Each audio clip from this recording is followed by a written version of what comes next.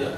So, do you think Vega will be higher when the time to expiry is less, or do you think Vega will be lower when the time to expiry is less?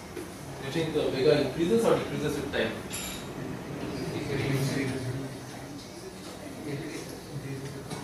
For gamma, we saw that gamma increases with time.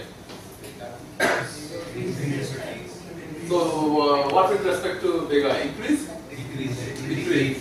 Okay, so how do you quickly explain why Vega decreases with time? Vega is the rate of failure volatility.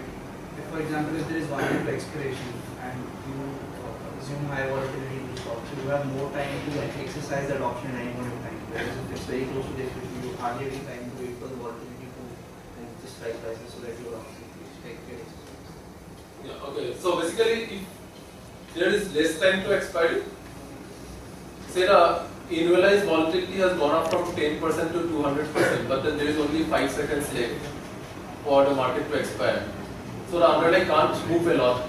But if there is a one full year left, and the implied volatility, the expected volatility has changed by just 1% annualized. So every day you will have slightly more movement in the underlying. So therefore, a change in the volatility levels will have a much more greater impact if there is much higher time left to expire. Yeah. So Vega is very high, decreases which towards expiry. So what do we see? Vega and gamma have contrasting characteristics with respect to time. So when you are managing an option book at the start of the month,